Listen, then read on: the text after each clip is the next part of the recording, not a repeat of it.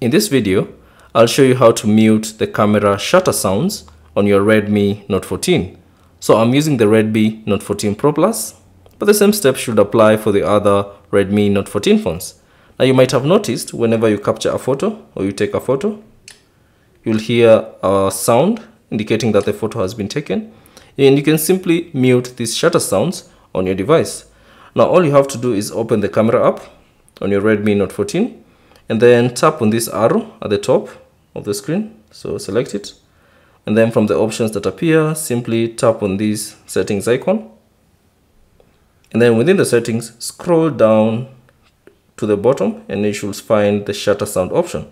So by default you see it's set to it's enabled. So if you'd like to disable or to mute these shutter sounds, all you have to do is tap on the toggle switch icon and that will mute the shutter sounds.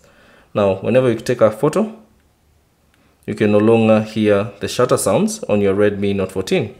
So that's basically it. Thanks for watching.